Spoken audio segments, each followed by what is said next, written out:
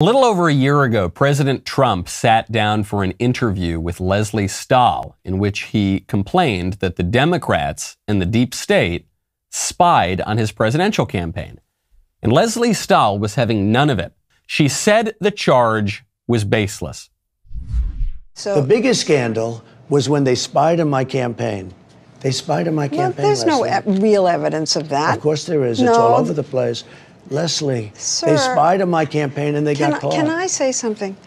You know, this is 60 Minutes, and we can't put on things we can't verify. You won't put it on because it's bad for Biden. We can't put on things we can't verify. Leslie, they spied on my campaign. Well, we can't verify that. It's been totally verified. No. No, no. This is 60 Minutes. This is totally crazy. You're a conspiracy theorist. How dare you make such a whoops, here it is. Turns out he was totally right.